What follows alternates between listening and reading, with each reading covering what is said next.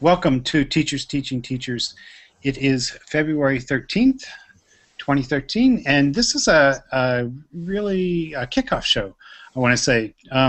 Back in November, Joel Malley and Jennifer Woolven volunteered. I don't think you guys know what you volunteered for, but volunteered to set up this OLE, this online learning experience through the National Writing Project. And I saw that and said, hey, you guys, you should come on TTT, and we can kind of connect there too. So it's great that we've set up a few dates into the future. And then you guys are going to explain what you're doing on that site a little bit tonight. And we have a couple of guests already lined up, which will be fun to kind of connect with also. So this is the first show in a series of what may look like 5, Joel, believe it or not. Sounds great. Over the spring, where we'll continue to connect on TTT and at that site, talking about connected learning. Let's quickly go around and do introductions if we can. Jennifer's not here yet, but the rest of us are here. And lots of people in the chat room. You'll notice that we have room for 3 or 4 more people, 3 more people to jump into the Hangout. Feel free to do that if you'd like. And even if it's your first time, we'll help you, and we're patient with getting you in. So welcome everybody. Chris, why don't you start with some introductions? And Joe, you have any idea how we could introduce ourselves playing with connected learning? There you go. There's transparent planning. Sure. Absolutely not. Okay, well, I'll just mention it somehow in your introduction. Sounds good. We'll have to use that word as a code word of some sort. Yeah. Okay. Well, my name is Chris Sloan, and I teach English and Media, high school English and Media at Judge Memorial in Salt Lake City, Utah. And I just joined the Connected Learning Inquiry Group site, I think it was a couple days ago. And, you know, I've been thinking about connected research, especially, that my students have been doing. Yeah, I definitely want to get into that. So I think we'll have time tonight to talk about all of that. You've also called it social? Well, social scholarship, yeah. Social scholarship, yeah. And connected research, yeah. So that'll be a great introduction. Chris helped start Youth Voices now a good decade ago, I think. So old friends here, so welcome. And I'm sorry, you just came in, but would you like to introduce yourself? Go ahead. Hi. Hi, welcome. My name's Yvonne Hayden. Yvonne. Hi. Nice to meet you. I think I've only met a few of you. My name's Yvonne Haining. I have been a teacher. I've worked in the nonprofit sector for about 15 years. I've worked with a number of different foundations, and I'm currently building an educational technology startup that's built around connected learning and how we connect our paths through all different learning objects. So I am fascinated by the conversation and eager to see how I can plug in. Cool. Joe, you're next on my screen, so. Okay, sounds good. So yeah, my name is Joel Malley, and I teach at Cheektowaga Central High School right outside of Buffalo, New York. And I've been teaching for a number of years, first in the Buffalo Public Schools, and now at Cheektowaga, which is an inner ring suburb. And when I started getting involved in the connected learning conversation, I was just kind of curious, like, I remember back to college reading Horace's Hope and hearing about all these classrooms that kind of extended beyond those 4 walls. And I've kind of been thinking about my own classroom. And while I do a lot of digital writing with my kids, while I try to give my students a lot of choice, and while I see other components of connected learning in my classroom, I want to see I kind of want to study what connected learning classrooms look like. Like, what are the exemplars? What are people doing out there? And, over the years, my experience with National Writing Project and the Western New York Writing Project, any endeavors they do, it's always great conversation, great learning, and really well-informed people who are far more informed than I am. So I figure, what better way than to get myself into an online learning experience with a bunch of educated folks. So that's where I'm coming from. Very cool. And John, we were joking before we started recording here that you're the wizard. Do you want to explain what that means? Sure. Hi, I'm John Baroloni. I'm the community manager for the Digital Media and Learning Research Hub based at UC Irvine.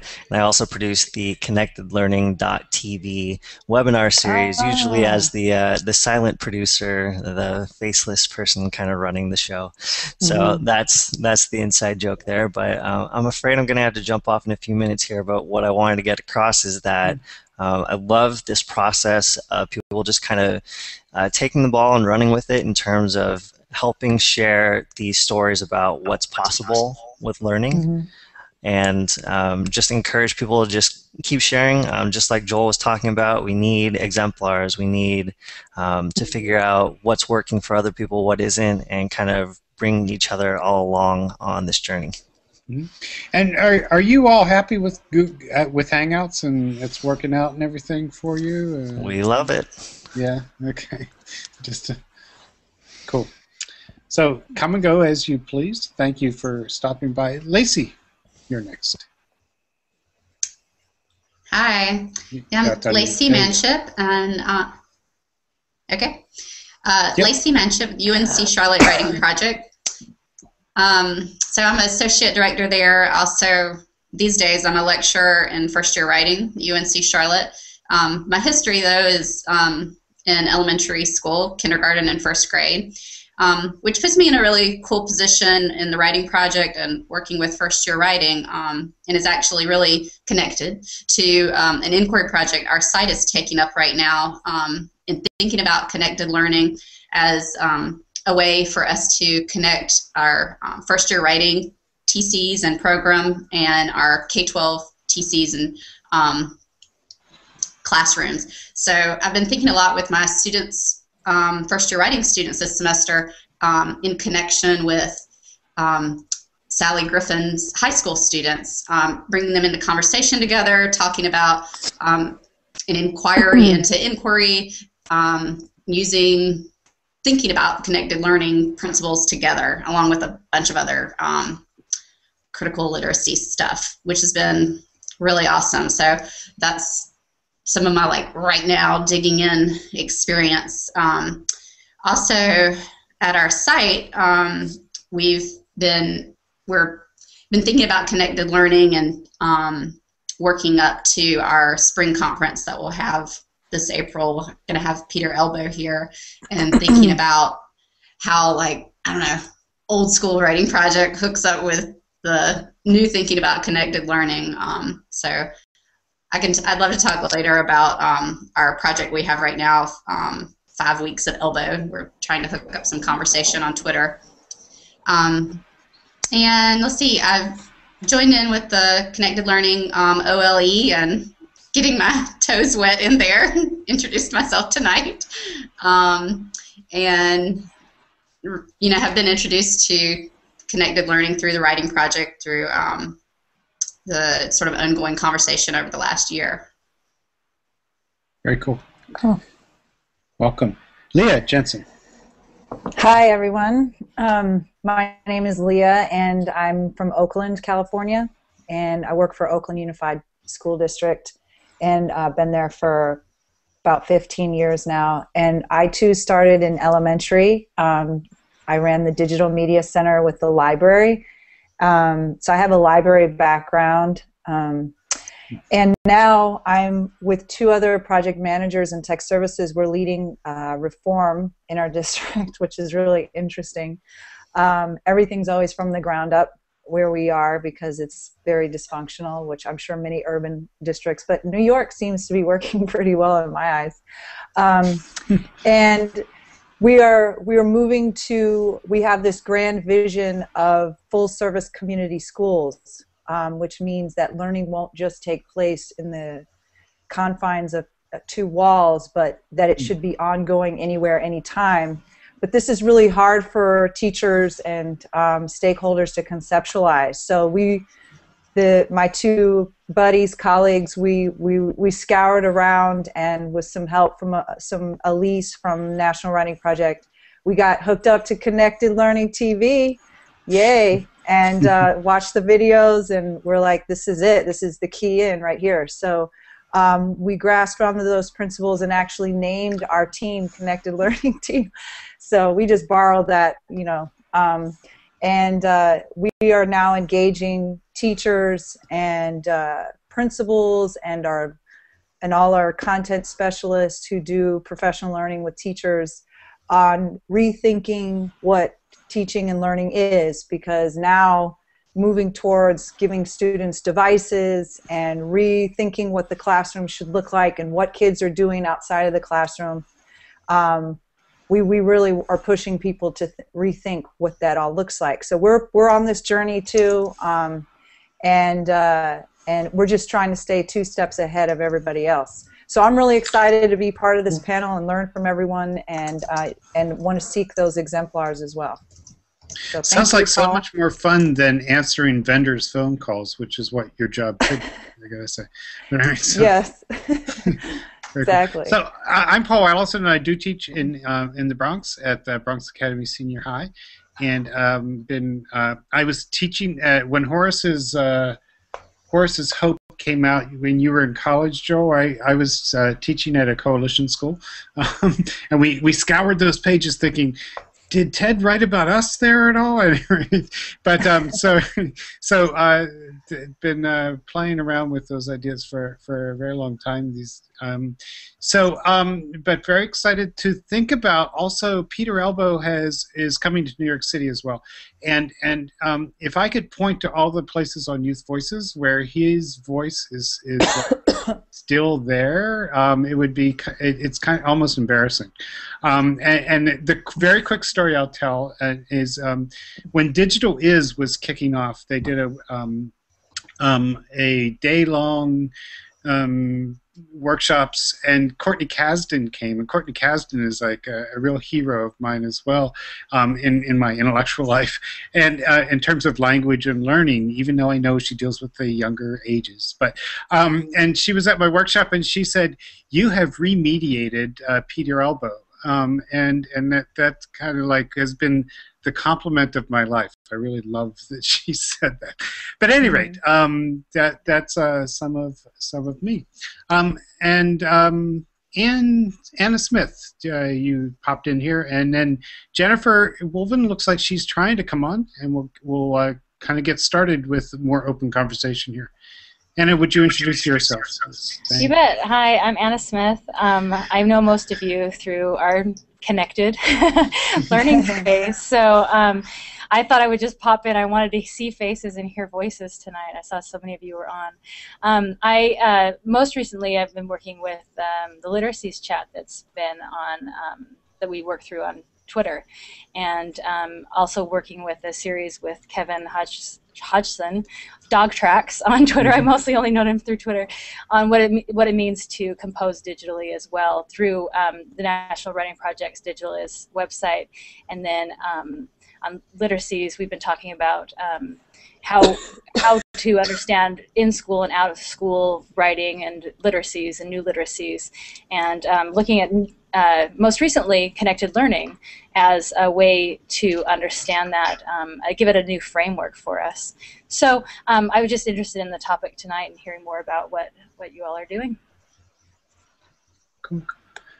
That's a nice introduction to where I think we might be going next, Joel. Please take over, Joel, as much as you'd like here, and you know it's going to be hard to shut me up, but please feel free to. So one of the things Joel, Jennifer, and I talked about just to kick off the show is to try to get some definition of this new framework, as you say, and I'm also, as you could tell from my introduction, really interested in something I think Lacey said about how we're bringing progressive traditional writing project kinds of things into a new framework and what that means.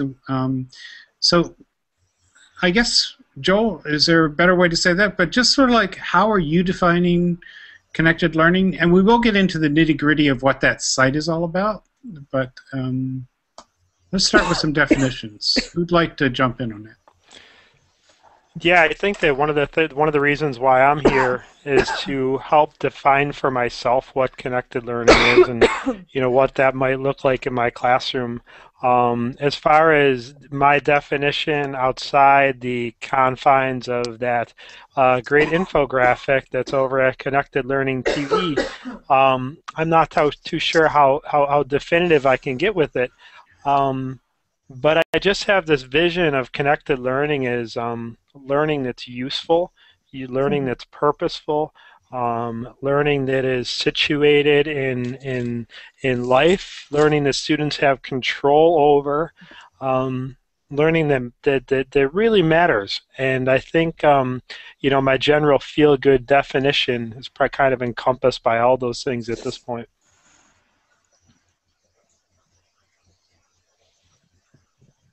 Anybody else? Well, yeah, I was thinking about this a little bit earlier when I was adding my introduction to the OLE site. And which, by the way, on the on Titan board, there is a link to all of our introductions. So go ahead. Well, yeah, I was thinking that what connected learning is for me is beyond the design principles, it's a conversation. And I think the design principles, I don't know, they really jive to the things that I've been committed to as a teacher, and resonate, and kind of, I don't know, I was like, yeah, that's it. Those are the things, and somebody's made a cool infographic. But what it does beyond that is creating this conversation space where people are have a place, which isn't a single space, to talk and to enter dialogue about this stuff. So I don't know, that seems like a really interesting and important part of it to me, as connected learning as a conversation space.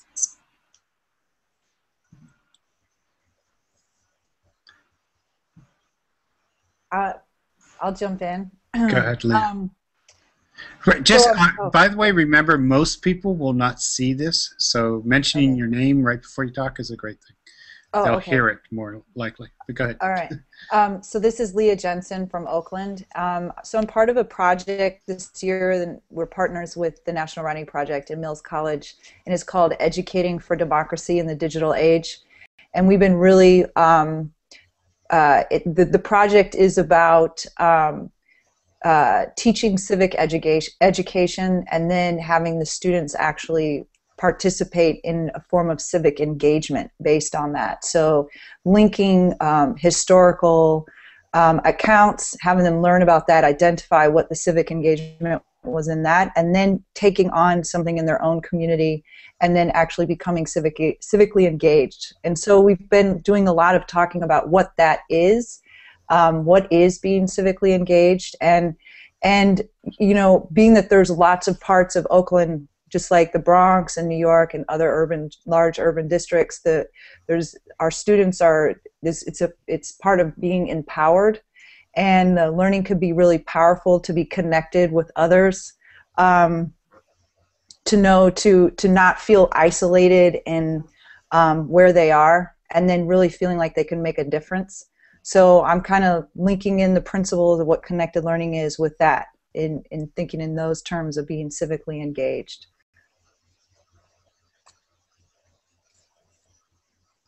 Okay, let me try to be, well, I don't know,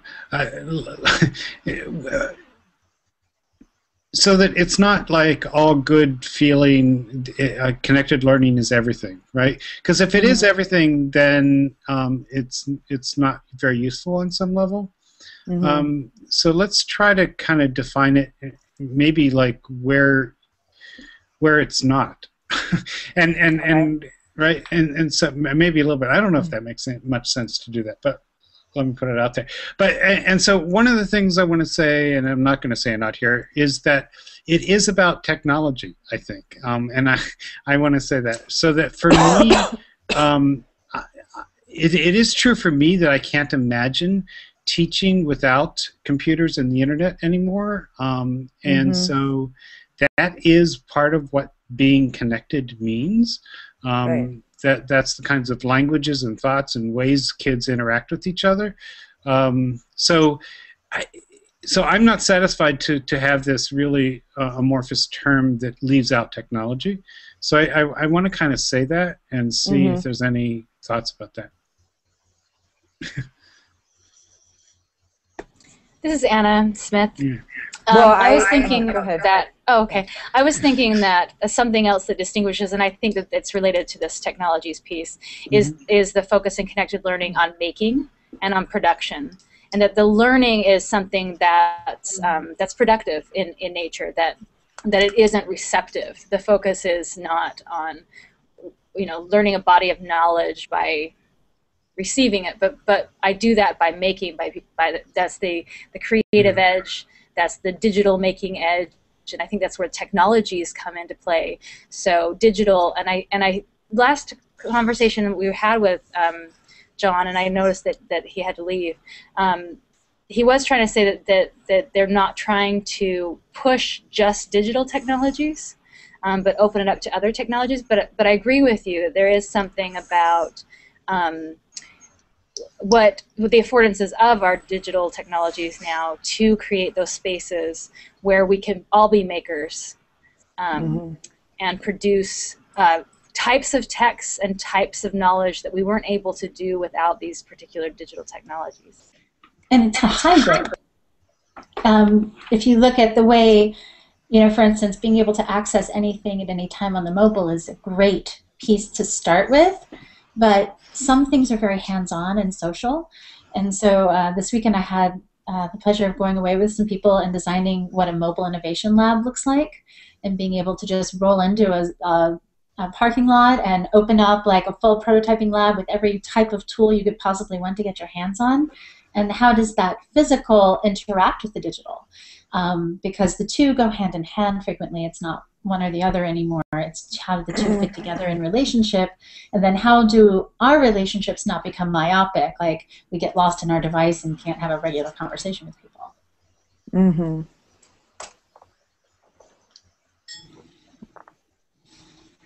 So yeah, I'm just go ahead, Joel. But can I slow you down a little bit, Yvonne? Could you? What was that again? Mobile what? A mobile innovation lab. What? Maker like a. If you can imagine a container on a flatbed that folds out and becomes a classroom, has all of the different tools you would need to create anything on site, and it becomes a place to learn maker skills, and it travels outward. And it's connected to the internet, I assume. On top. Oh yeah, yeah. But it's designed for things like Maker Faire, for instance, to be able to have a pull-out classroom, or even just an arts festival in a local community. Interesting. Joel, I interrupted you. No, I just wanted to throw in there and thinking about technology and its role in connected learning, and can we have connected learning without technology? And there was a comment before about the affordances of technology. I'm just looking at some of those core principles of connected learning that don't immediately have to do with technology. Even the fact that connected learning is interest powered, and I think about the affordances of technology to open up worlds to kids that they never knew existed, options and things to make that they never knew existed. It's like so much. I mean, obviously, I'm kind of stating the obvious, but so much is passed along, through these tools that these kids immerse themselves in. The YouTubes, all that other stuff, it makes worlds available. And I think so. Even the ones that aren't immediately apparent are heavily heavily imbued with technology. Yeah, I was having two maybe parallelish thoughts around the thinking about technology, and when I said earlier that really the connected learning stuff like jobs with my teaching history, my teaching practice, that really is specifically an early childhood teaching tradition in which children are making stuff and doing stuff, and there's open spaces for block play. And I mean, I should show you this room I'm sitting in. There's blocks scattered everywhere. There's paper and glue and tape and stuff. It's behind you. We see a little. Yeah, there's some there. Kids are making stuff. And it's actually pretty daggum low-tech, except it's not, because I'm always documenting everything, happening around here. So that side. And then I also, I'm always thinking about Nancy Welsh's book, in which she talks about old school technologies in protests and things. Like the example that sticks in my head is the idea of distributing information through bed sheets, big signs in spray painted or painted on bed sheets as a way to get information across. And so actually, to me, the fact that technology isn't implicit there rather makes me happier, because I think it points to the histories that we have both in education and in social activism of being in conversation with each other without some of the digital parts. Now, I love the digital parts. I think they're awesome. They do really cool things, and also I'm really interested in the convergence and the histories of pre some of that stuff, pre-Twitter.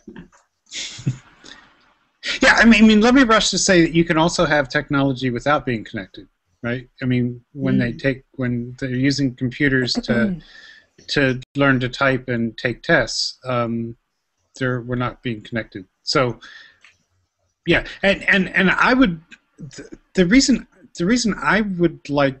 I mean, I hear what you're saying, Lacey, about implicit, but the reason I like to make it explicit at some point is I want to say to the older teacher who is a connected teacher but isn't using technology, like, all that wonderful stuff you're doing, we're doing over here too, right? It's not like so it feels. I want to make it an invitation in some way, but it is also about, like, there's so much we can do now that we weren't able to do before. So anyway, we can keep going on that if we want a little bit. There's another one other limitation thing that hits me, and that is it came up actually in a connected TV where a couple of weeks ago, where a student of mine was describing her use of youth voices, and we were talking about Facebook and so forth, and should that be in school, and I wonder, I had this aha, like, I didn't know this, but I think some people in the research community and so forth define connected learning as when students outside of school lives in technology come into school. And I was starting to make an argument for, start thinking about, really, like, whether we want that or we want to kind of create separate spaces, and sometimes they overlap, sometimes they don't. I don't know, but I just want to say I do think there are definitions of connected learning that other people have, and so figuring this out together is useful. Yeah, I think that I saw this conversation over at the Connected Learning Google Plus community. Something very, very similar. And people were tossing the ball around, like, well, some kids want to keep their online identity separate from their school identity. They don't want to bring in their Facebook, or they bring in their Twitter. And what I thought was a compelling argument somebody made was that, yeah, that's okay, that's fine. Let's see if we can create some communities that really need to exist, and then within those communities teach our kids those valuable skills, those networking skills, those those sharing skills that we all value via Twitter and stuff like that. Let's see if we can foster the growth within these communities we create as well. So I don't think it necessarily has to, I think it's more about the skills, more about the learning than it is about any particular network per se. Yeah, one of the things that I've noticed in my class is connected playing out in a lot of different ways, and some ways that we maybe have talked about but strike me as maybe a little different is my students are kind of tapping into researchers' social networks, finding them where they live, and that seems a little different. So, like, one student, we were trying to find experts, and they were saying, like, well, I can only get a hold of this person on Facebook, or this person, they seem to be really active on Twitter. And so that seems a little different to me now, that my students are actually going into the places where people inhabit, their natural habitat for their social networking, which is kind of different and exciting for kids because once they found them, then they had these really interesting conversations with them, and that seems different than before. How like I used to teach, let's find some experts, and the other way that's kind of playing. How did you out, used to do it? Well, like you would write, digitally. I guess in the early days, you'd try to write emails to people. You try to find them, and there's problems with inundated email boxes that people don't always respond there. But yeah. And Chris, you have that early experience with. Sorry to interrupt you, but with being a basketball coach and writing to basketball coaches, wasn't it you? Right, that was via the U.S. mail. Yeah. Right. So, all right. Yeah. So you crowdsourced how to be a basketball coach by asking a bunch of guys through. Yeah, and it was in Sports Illustrated for kids. Yeah, it was quite the deal. But so there are some roots to what you're doing now. But I guess yeah, it's finding them where they live, I guess, is the one thing. And then a conversation I just had with a girl, and then I'll get off. Is she was talking about, I can't be objective with my research. I'm really trying hard, but I find myself being an advocate a lot more. And of course, I was like, yeah, go for it. But like this role kind of came to her, even though she felt like, as in school, like, we've got to be objective and everything. And her thing, I'll put a link into her Youth Voices stream. Her stuff has been all about alternatives to animal testing, and her epiphany came when she went to all these stores to try to enact the advice that she was writing in her paper. And she found out how, hard it is to walk the walk that she's trying to do because products aren't available. That's where she started saying, like, I need to do something about this. So that I will drop in there too, because I think that's kind of an interesting little thing. So Paul, that made me think of something that I might chime in with real quick, and it goes back to the technologies question. Like, does this have to do with technologies? I think that something that Chris brought up, that that our relationships and the ways that we our roles, our relationships, and the ways that we interact with each other have changed, right? So one of the affordances of our digital technologies is that we have the experts are much more accessible, and then we talk to them differently than we used to. We also did letter campaigns. We used to have a class on writing a letter, and we would write to someone of importance, and one student would get a response back. Right, but those letters were of a different nature.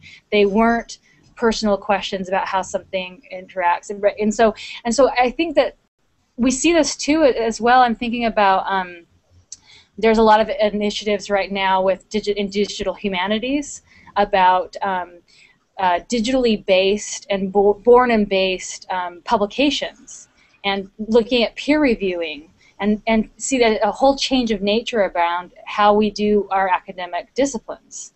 And again, our roles and our relationships are changing. So I think part of this connected learning is that we're connecting in new ways, ways that were not available to us, not just because of the technology, but because of what the technology has allowed us to do. We were connecting differently. I think that maybe we should spend some time thinking about the word connection.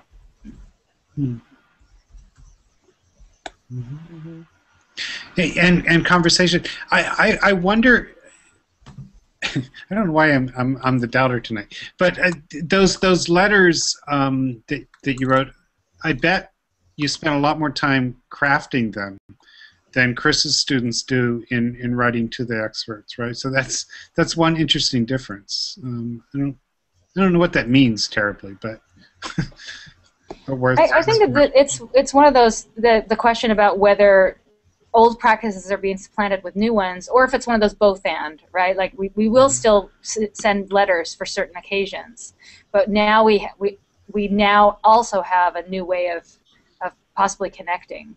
But yeah, I that's a good question. Like, are we losing? It's that question about, do we lose the art, or do we just have a new way in addition to the old ones? Jennifer, you're here. Whoop. Turn the stream off and you'll be here. Got it. As Chris was describing the animal, was it animal rights or animal something? Yeah, it was animal testing, mostly for cosmetics, but animal testing in general for human gain. And then going out into the community and meeting people. I was wanting to come back to Leah and ask what you guys in Oakland are thinking about. Like, how much time are they going to be spending, or have your teachers thought about doing civic actual work? I mean, is the student that Chris explained engaged when she's doing a research project and going out and meeting somebody and then coming back and doing more research? Like, what's the balance between doing stuff in the community and doing research? Well, yeah, we're in this phase right now, and I think that what he described is that, in fact, there was we had, and the teachers are pushing more to understanding what that looks like. So right now, the kids in a high school class, these are juniors, they got into groups of 4, and they had to choose an issue, a civil rights issue today. And so these 4 girls chose the cosmetic issue, in what is beauty. Are some women preferred in jobs because they may be more beautiful than others? And then they had to choose an evidence. They had to research, so they were taught researching skills, and they had to do a presentation. So this was like a checking point in the project, and we had a panel of people from the community. I was there. Some other teachers from the site were there to hear the presentations and then give feedback on what they should do with that research. So for instance, with these girls, they like Chris, your student, they started to get real passionate about the animal testing. So whereas they first kind of went out researching to find like examples of how women might be discriminated against or preferred for beauty, they got into this cosmetic thing, and then we're like, well, we want to go out and find out more, and it was sort of like, okay, well, what's that next step of becoming engaged? So they were going to go survey some areas, survey women in, at the school site, but then also maybe out at a store and stuff, and then go from there. So we're kind of there right now. There's just really defining what it is and the balance between the two, like you said. But it is a back and forth. And the other idea is when does it end? Like, how do you know, like, okay, this project's over. Like, I did the research, I did the engagement, now, or is it building on legacy and then continuing the work? So, yeah, it raises some other questions in that area. How have you imagined what the legacy and the continuation would look like? Well, I think there was a video that was on our Connected Learning team. With the guy Steve Vicks, I think, in the South Bronx with that urban garden. Yeah. I think that's a perfect example. Steve Ritz, like the cracker. Oh, Ritz. Who, by the way, we connected to, and we'll be here in 2 weeks on TTT. So, yeah, he's awesome. Yeah, I think that's a perfect example of the legacy work of starting out, and now they just are going. It's just ballooning out and ever evolving. And as students come into his program, I'm sure they bring those ideas of what else they can do. And so, yeah, that to me, that's an exemplar of that research, that the kids are learning vocabulary, reading, all those literacy skills without the focus being on, oh, we really need to teach these kids reading. It's like we're building a sense of power and community and learning all those skills too, and this legacy work. So I think that was a perfect example of that. Jennifer, welcome. Oh, you're almost there. Now you're going to need to unmute. Okay, unmuted. Perfect. So sorry. I have tried so many different devices before I finally figured out what was going on with my computer. I apologize. So you've invited somebody onto the show too, and it'll be a good thing that you practiced this before he comes. Well, I know. I've done it once before, but apparently I've lost all my skills. Yes, Will Richardson will join us on our March 27th hangout. Is that right? March 27th? Does that sound right? I think that's right. Go check it while we're talking. Something like that. In the future. It's not tonight. It's not next week. That's about all I can handle. Hey, no, really. So let me just babble a little bit, and then I want you guys to describe your site that you created and the different weeks, and maybe we can break that down a little bit, because I'm kind of excited at my school. This one of the connected projects that I'm just about to jump into, and I want to comment on it in terms of how much it can be about starting anywhere. The Walk Out, Walk On, one of the principles in that book is start anywhere. And it's so interesting to me. So we're right on the Bronx River, and right across the river from us, it's literally less than a 10-minute walk. There's this organization called Rocking the Boat where they build boats. And we're not going to build boats with kids, but we're going to build nest boxes for tree swallows, right? Cool. And we're going to put them up in an area that used to have woodpeckers that made little holes where the swallows used to live, but now those trees don't exist, and so we're putting up these nest boxes and so forth. But and it's connected also up. They're connected with Cornell, which seems to be the center of swallow research. So then I found a researcher there who's been studying swallows for 30 years now. And the kinds of things that he has learned about animal biology, and it's just kind of amazing how important swallows, these little birds, are in so much science research. And then there's a woman who does civic ecology who is all about helping young people use their knowledge of nature in their city, in their neighborhoods, to really understand who they are and what their environment is all about. And so it seems like this simple little project where you're building boxes, and if that's all we did, that would be cool. But I think that the research component of it makes it important in some way, and then so that they kind of understand, yeah, we put up these 10 boxes in the park, but there are other people doing that in New Jersey and other people doing that here and up in Michigan, and they're kind of figuring out the mercury in the river, and so making those kinds of connections, I think, is really exciting. So I just wanted to kind of throw that into the definitions.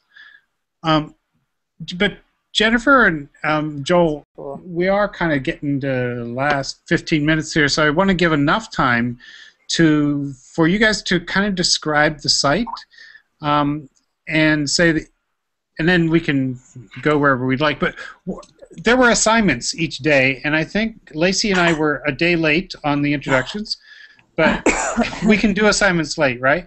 Absolutely. So kind of describe how you set this up. Sounds good. So we were thinking about how to organize it, and thinking about where we were coming from, and where other people were coming from too. So what we just decided to do was, why try to go super complex with it? Let's just break it down by the core principles that the connected TV and the DML have kind of used to define it, and then let's just go one by one, and let's kind of do a deep dive every 2 weeks into a new principle. Tell us what they are right now, again, Joel, if you don't mind. Oh, sure. I'm going to have to read it. I'm not even going to act like I'm not going to read it, but I've another screen. There are these core connected values, these core values. And really quickly, those are equity, participation, and social connection. And then there's these other, what's the word I'm looking for? Principles that are rooted in other things, like that connected learning is interest-driven, that it's supported by peers, that it's rooted in academics, which is obviously important given the many things, including the Common Core. Like somebody mentioned earlier, it is production-centered. Kids are making. And it is openly networked, so we can kind of share and see and tell stories and so on and so forth. And that it has a shared purpose. So those are the principles of connected learning.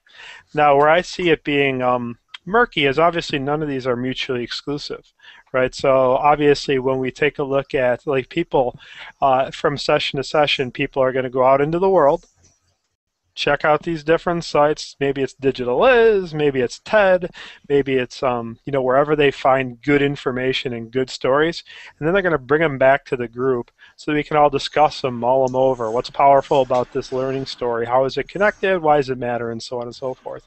But obviously when we do so, we're going to be seeing all these other aspects. So I think that this is like a really artificial way to kind of like break it down from the get-go. But I think that it's a good way to start and a good way to really focus in on an area, but then also continue to think about these other areas as we as we move throughout this session. Jen, do you have? No, I think that pretty well sums it up. I mean, I think part of what we hope for is that everyone will bring back resources, and that we can really start to kind of build our own concept and see it happening. I would love for us to. I began to look a little bit more at the Connected Learning report that recently came out. I think it would be great for us to look at that, and really there's a huge focus on equity. So I think that will probably become central in our discussions. Mm-hmm. Yeah, I'm seeing, it's like we all live all over the country, right? We are all operating on our own playgrounds, and many folks are really active in Twitter, or have really full Google readers, or read widely. And it'd be nice to have a sandbox we could all come back to and kind of share toys and discuss what really makes this a powerful story. Mm-hmm. Yeah. So, and you guys have seeded the site. Obviously, you mentioned Will Richardson's book, Why School, and so there are kind of tasks to kind of organize our conversation. Is that how you've thought about it? Like, what were the first tasks?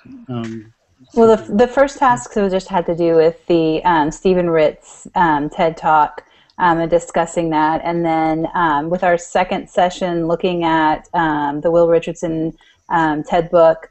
But we really haven't gotten too far ahead of ourselves, because we want to see how things go, and as we begin to pull in resources. But I think part of our thinking is that that some of the tasks will become communal, or that we will begin to all kind of add in with resources, and then kind of decide where our discussions go.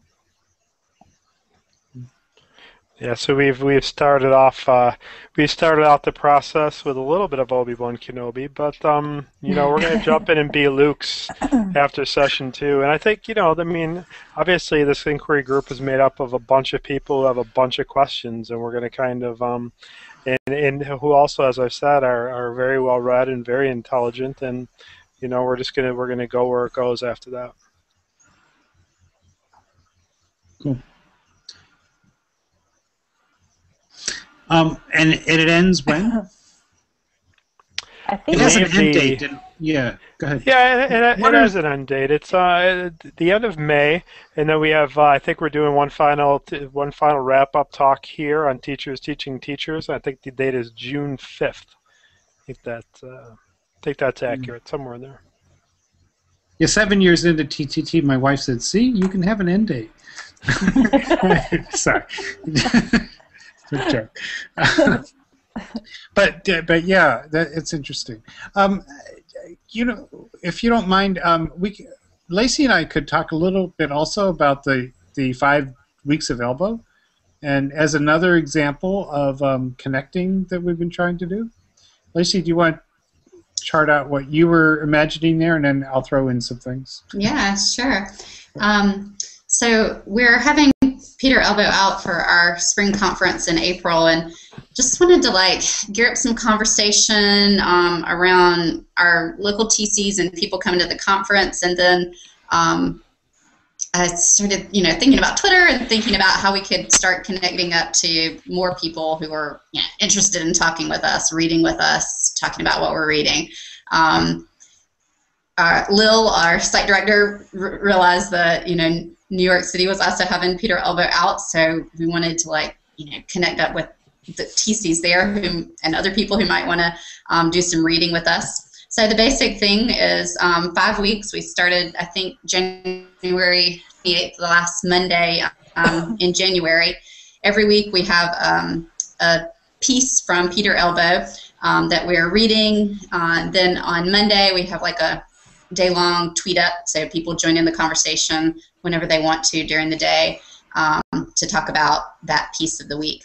And actually, I've been emailing with Peter Elbow, and all these pieces are ones that he suggested that he thought people might like just enjoy reading and thinking about his history as an academic and as a teacher. So, and also, I am have the sole responsibility for getting Peter Elbow onto Twitter. So we're working on that and hoping by these last two weeks that he might jump into the conversation. So I think it's totally interesting. In the either the introduction or the first chapter of his new book, he talks about Twitter, and he's not on there yet, but any day now.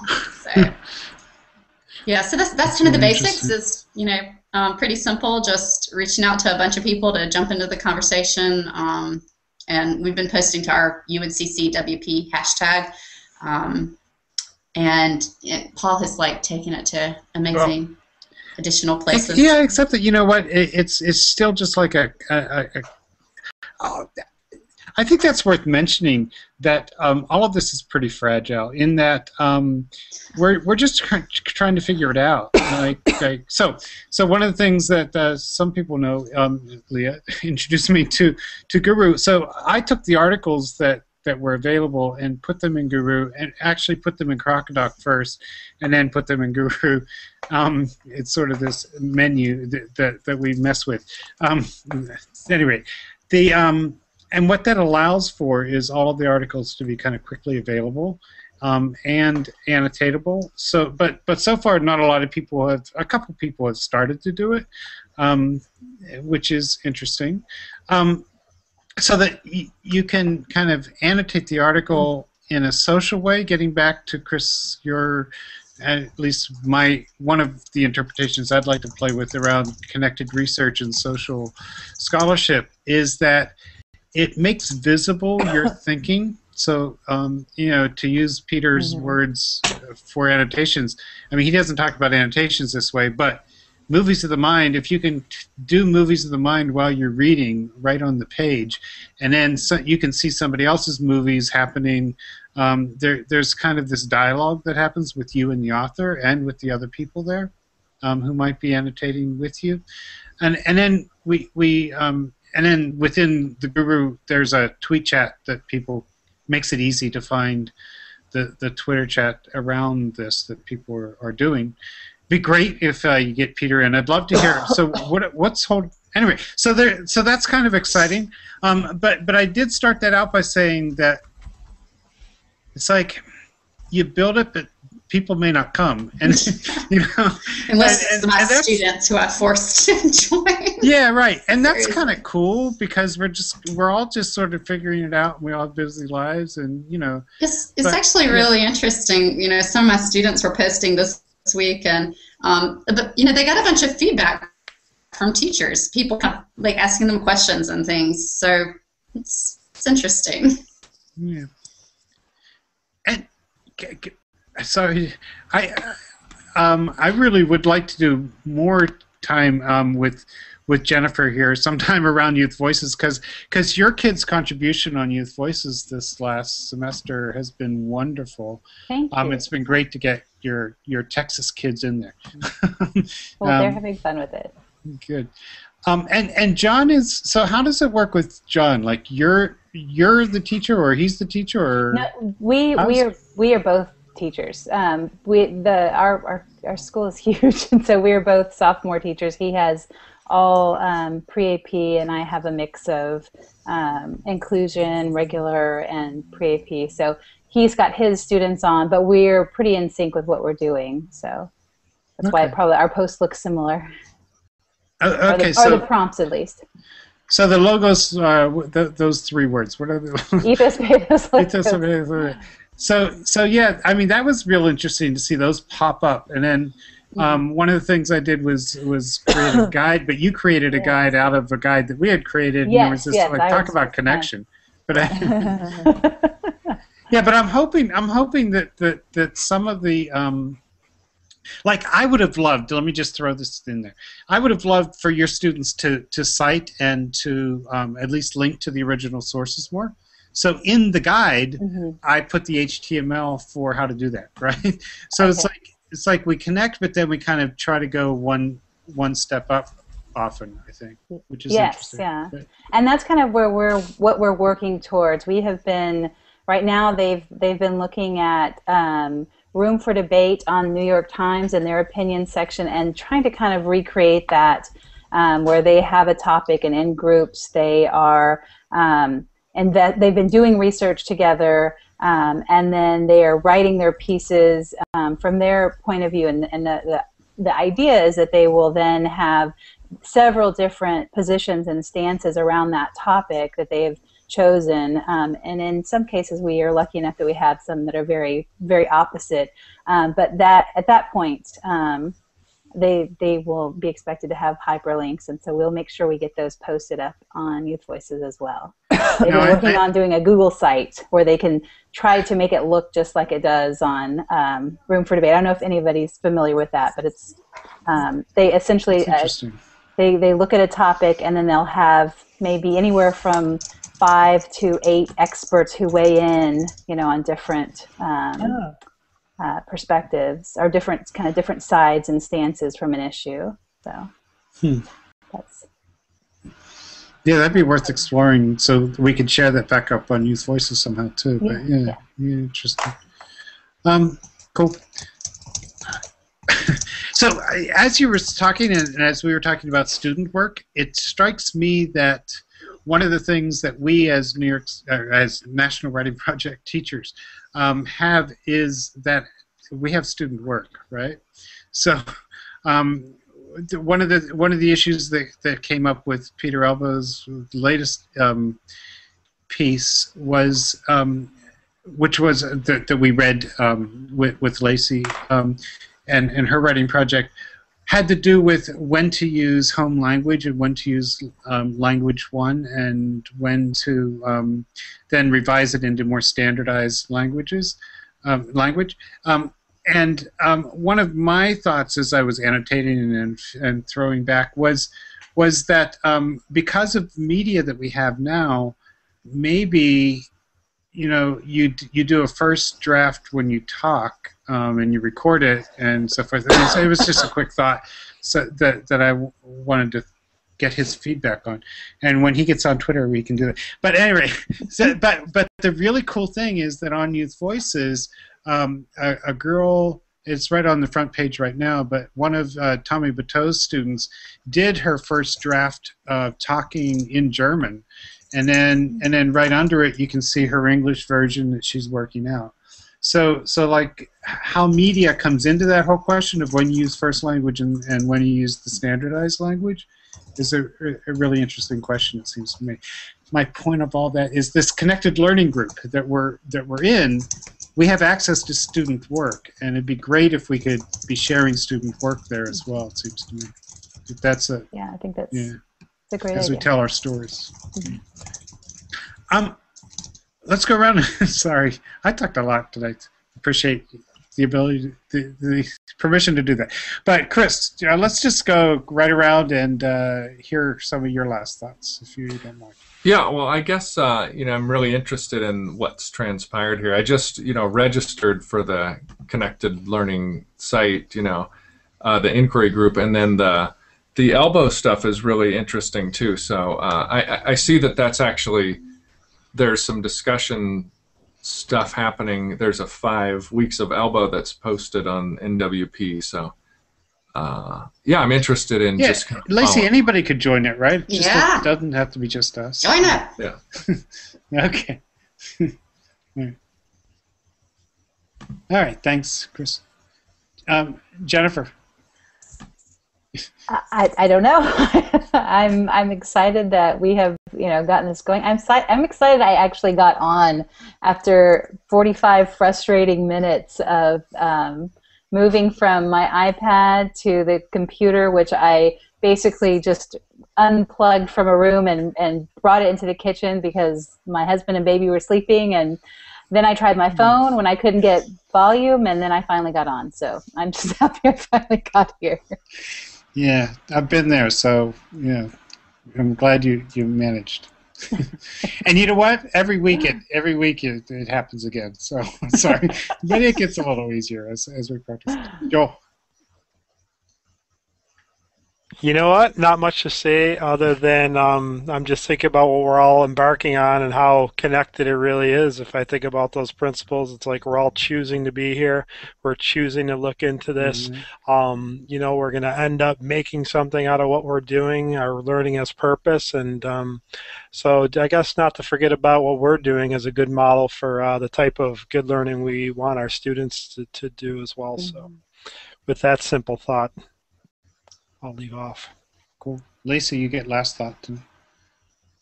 Yeah, I'm just so interested in these moments, locations for conversation, and interested in inviting, you know, more people from our site, more people in our partnership schools into the conversation, inviting our students into the conversation.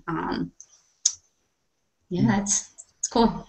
And Lacey tried to get onto Youth Voices or some teacher or whatever, and you got to still work with those district folks, man. There's another connection that we need to work on. Things are loosening up around here. Yeah, things are. There's some shifting happening. So, and interesting, it's connected to the actual physical technology that the district is spending money on, and now they're, you know, because they're buying iPads, they're willing to open some things up. So yeah, we'll see. You know, but the whole notion of kids using their out-of-school technologies in school, things are going to have to change around some of those walls that have been built. So, yeah, cool. Well, thank you all, and this will continue. Next week, we're pulling together some people. I was going to look this up, and I forgot right before the show. But it's the what is it? The Bill of Rights for Digital Learning. I think I got that right. Google that. We're going to talk about that and invite a bunch of people to. Elise is going to help, I hope, us think about that, and she'll be here, and we'll invite some other people who are really interested in that document. So look at that and join us again next week. And the week after that, Stephen Ritz will be here. He had a doctor's appointment tonight, but and so it was really nice to meet him, and we'll continue our conversations as we go into the spring. Thank you all. Want to say that this will be up on teachersteachingteachers.org. There's also a YouTube channel that goes up on kind of within a half an hour, and then it'll be posted at edtechtalk.com, and which is a channel of the World Bridges Network, and Dave Cormier and Jeff Lebo manage all that for us. So thank you all, and if people want to get, we should mention to this Connected Learning site, how would they do that, Joel? Just briefly. You know what I can do? So if they want to get involved with this Connected Learning site, if they want to invite, all they have to do is send me an email, and I'll make sure to do that. And I'll go ahead and type the email over in the over at the EdTech Talk TTT site. Is that cool? That's cool, and I'll find it and I'll put it up with this if that's okay. If you get too much spam, let me know. Okay. Thank you all, and good night. See you next week. Thanks. Other times, too. Good night.